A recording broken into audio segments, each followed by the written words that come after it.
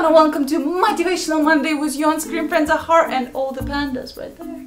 So today I decided to share kind of personal story and see maybe someone could relate to it. And kind of give you all update of what the hell was happening. So for the past months I've been working on 2 jobs and it was just crazy, and I realized if I'll be keep posting videos 2 times a week, I'm gonna go crazy. And now big project for one of my jobs is finally over, so I can focus only on one job and the YouTube. I finished that project about a week ago and I was like, okay, we're gonna have a week to prepare before we post our video, and we're just gonna write scripts, finish the background, we're gonna do all sorts of work, so then it's gonna be easy.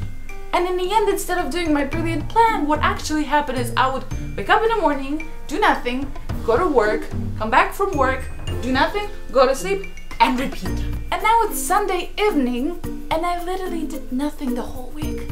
And today I woke up, got ready, went to Carnival, took some pictures, and then I came back home and I was all like, you know what?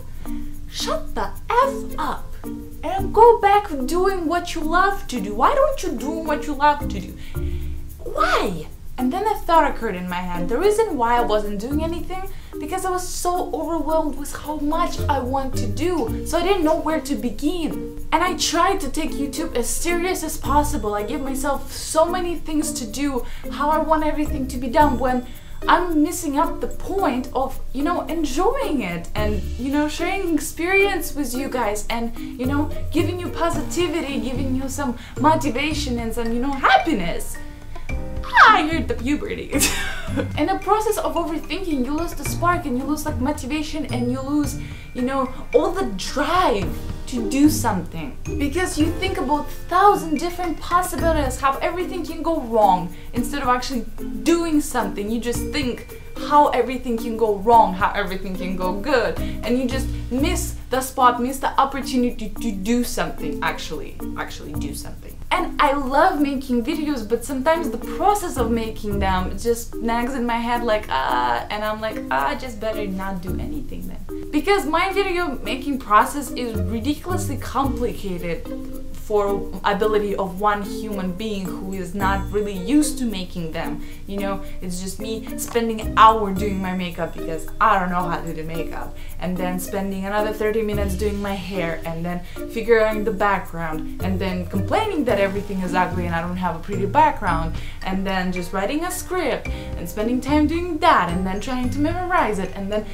everything, just so much of it, and then editing, and then uploading, and then my Wi-Fi sometimes doesn't want to work, and it's just like so much headache, and all I want is just to share some motivation, positivity, and smiles. Why do I overthink everything? Why do I try to make my life so complicated? And if you can relate to it, let's just both of us try to not overthink everything and just like, you know, slow down sometimes, give us some little slacks, not too much though, but like, you know, slow down, like, and don't forget, now I'm gonna see you every Monday and Friday again, and I'll be at your house, and I'll be looking at you like this.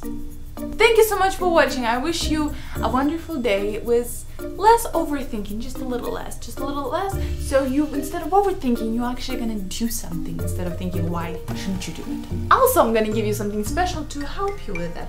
I'm gonna give you the pandas and the power and the panda power. And just remember that you're an awesome potato, and you know what awesome potatoes do? Let's see you smile.